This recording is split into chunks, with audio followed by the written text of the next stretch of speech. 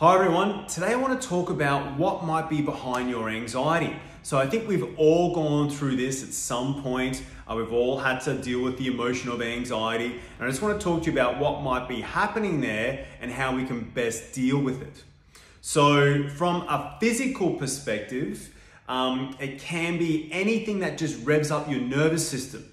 So it can be processed sugar, it can be coffee, it can be heavy metals in your body, it can also be electronic exposure as well, can really rev up your nervous system. So these kind of things have to be managed if you really want to manage your body well in general, to be honest. From a psyche perspective, this is what we'll go into a little bit deeper. It can be a number of things.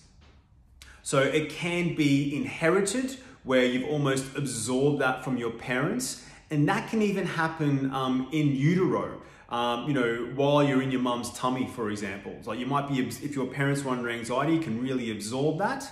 And you can also absorb that a lot when you're a child, because children really absorb the emotions around them.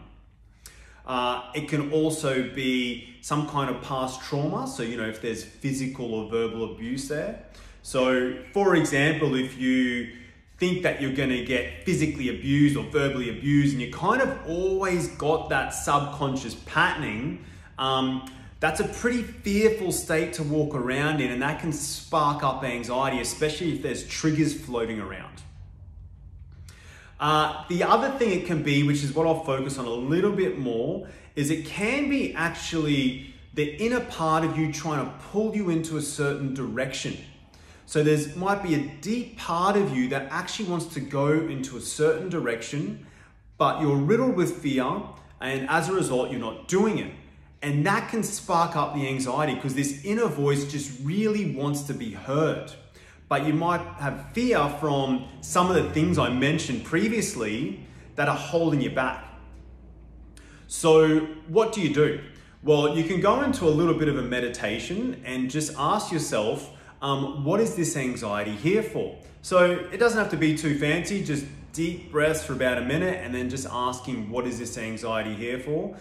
In my own personal practice, I use something called sacred geometry, which kind of helps facilitate these answers. But people come up with answers that are sometimes really small and sometimes quite big. And they can really help just dissipate the anxiety, because the anxiety is a communication from the inner part of you to pay attention.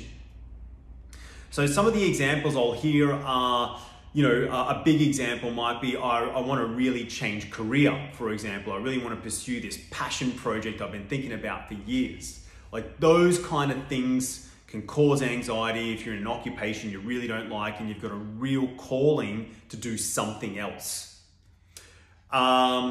Something smaller might be, if you go into that meditation and ask that question, it could be, I just need to start going for a walk, or I need to start taking care of my health better, or I need to go have, that conversation with someone and just let them know how I feel, because that can often be really built up in people.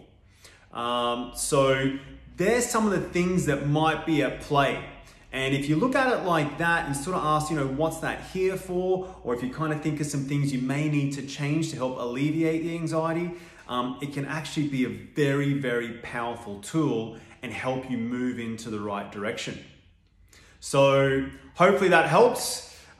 Please let me know if you've got any questions or if you'd like any help with any kind of health goals at all. And we'll be in touch soon. Thank you. Bye.